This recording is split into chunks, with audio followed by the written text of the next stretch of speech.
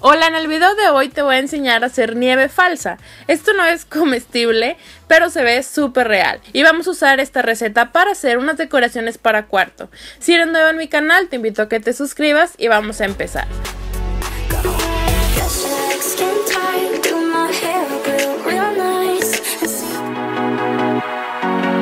Para esta receta vamos a necesitar 2 tazas de maicena,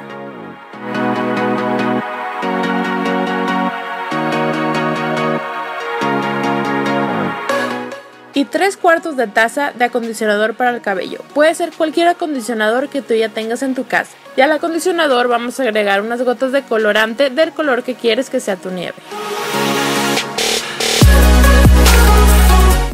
Mezcla el acondicionador y las gotas de colorante hasta que se vea algo así. Ahora vacía el acondicionador en algún plato hondo y revuélvelo lentamente con una espátula. Ya que el acondicionador está cubierto con la maicena, usa tus manos para seguir mezclando la masa.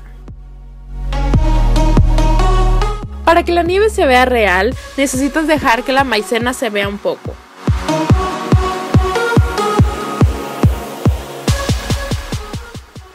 Para esto no necesitas dejarlo secar, así que agarra la cuchara para hacer bolas de nieve y comienza a hacer tu nieve falsa.